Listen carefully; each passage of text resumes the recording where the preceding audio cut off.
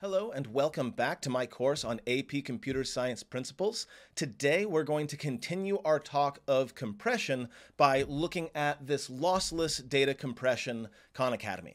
Let's go ahead and jump right in. Okay, first question. Byte pair encoding is a compression algorithm that replaces repeated pairs of characters in a string with a character that isn't in the data and creates a table of replacement mappings. Couple of things. String is just any sort of word or letter that needs to be taken down letter for letter. So anything that's a word, we call it a string in computer science. There are other things other than words that are also strings, but for now, just keep in mind, words are strings when it comes to coding. Okay, here's a quote from Dr. Seuss. Think left and think right, and think low and think high. Oh, the things you can think up if only you try. Pretty sure I'm not going to get in trouble for reading that on YouTube.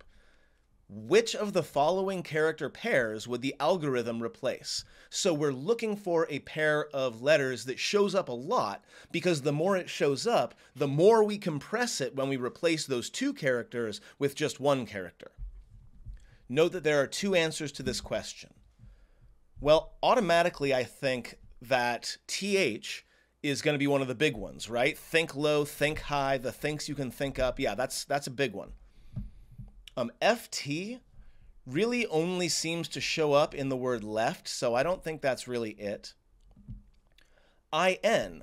Well, IN is also part of the word think, right? So it shows up an awful lot. So that's probably the right next one. In fact, we could probably just have one symbol to represent the word think, and that would take care of a lot of the work for us. How about NL? I don't really see a whole lot in the way of NLs. In fact, I'm not sure that I see any at all. So yeah, TH and IN are, of these four options, the best ones. Johann loves old computers, so he challenges himself to build a retro video game, for one, and figure out how to squeeze all of its graphics into the computer's limited storage. To save space, Johann decides to use a run-length encoding with black and white graphics. RLE is a data compression technique that replaces runs, sequences of bits with the same value, with a number representing the length of the run. So in other words, that 4 at the beginning there doesn't represent a single color, it means the same color 4 times. Here's the RLE for one of the graphics, a letter for the start screen.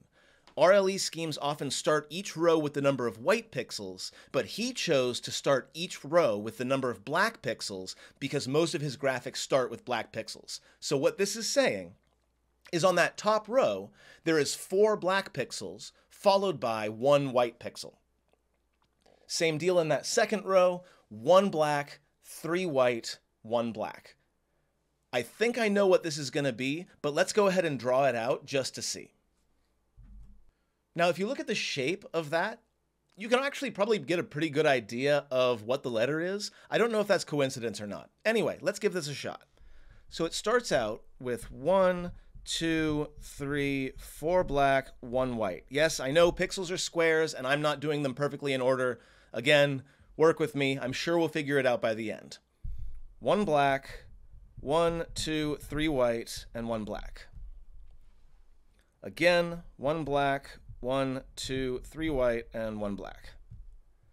1, 3, 1. I don't know about you, but that looks like an R to me.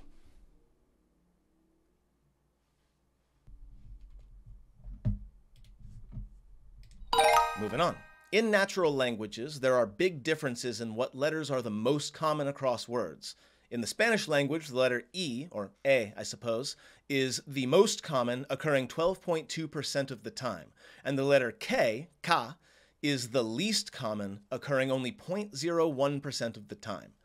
That's why the Huffman encoding algorithm can help to compress natural language documents. Huffman coding reduces the amount of bits required to represent data by choosing new bit codes for each source symbol and choosing short codes for the most frequent source symbols. Okay, not sure exactly what that means at the moment, but let's go ahead and read on and see if we can figure it out. Here's a Spanish word encoded with Huffman coding.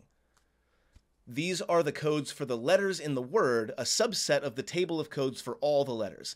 I see, so it looks like the most common letter, in this case A, only has 3 bits in its bit code, as opposed to C, which I assume is much less common, has 5 bits in it. That way you're minimizing the amount of space that each word requires by taking the most common letters and assigning them to smaller strings of bits. So now we're supposed to decode the word according to the bit codes in the table. So it looks to me like the first letter is 11011. I just started highlighting until I found one of these 4. Then after that, I see 011. That looks like an A, so we're at CA. After that, I see 1111. That's O. And then 1110 is S, so I see CAOS. No problem. Up next. Byte pair encoding is a compression algorithm that replaces the most common pairs of characters in a string with a character that isn't in the data and creates a table of replacement mappings. That's the one that we did before, using both Taylor Swift's song in my last video, as well as one of the earlier problems on this very video. So what this question is really asking is which one of these words has the most pairs of letters? Because each of those pairs of letters will be compressed down to one symbol, so the one that would benefit the most, I believe, would be bookkeeper.